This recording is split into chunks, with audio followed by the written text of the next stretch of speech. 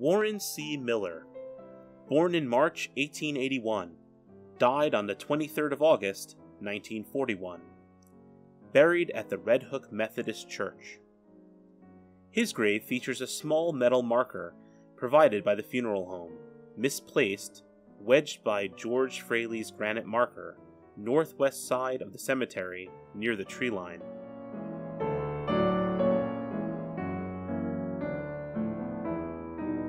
Warren C. Miller was the son of Reuben Miller and Mary Palmier of Red Hook. In the 1900 census, he was enumerated in his parents' house on Prince Street as a 30-year-old iceman, a specialist in harvesting ice from ponds and streams. He married a woman named Olive on December 15, 1908, in Red Hook, and had 2 daughters, Dorothy and Margaret.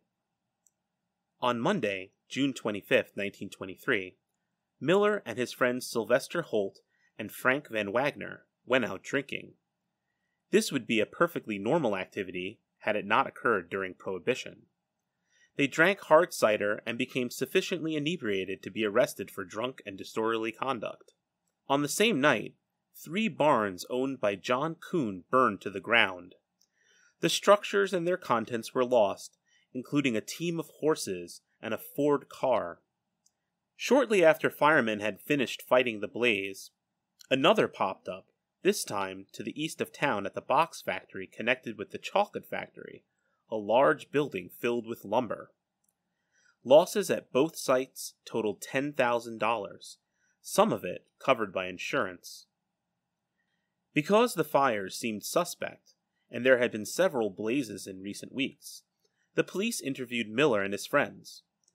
Miller admitted to setting the Kuhn barns ablaze, helping the firefighters to put it out, then crossing town to set the chocolate factory, his former place of employment, on fire as well.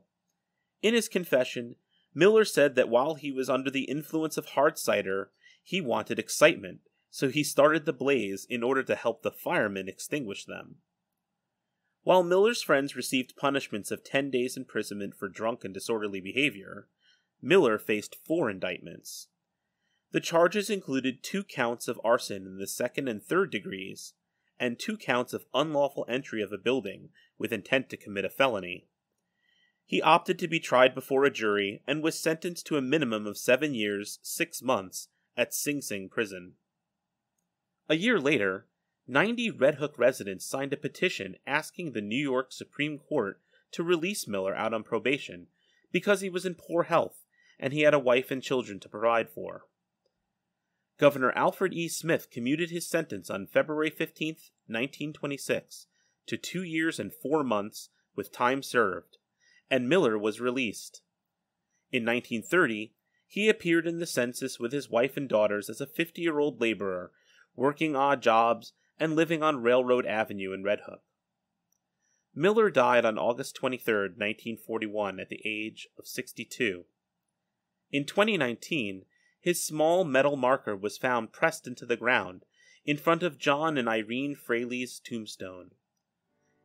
There is no relation between these families, so it is thought that a visitor found it loose and did their best to secure it.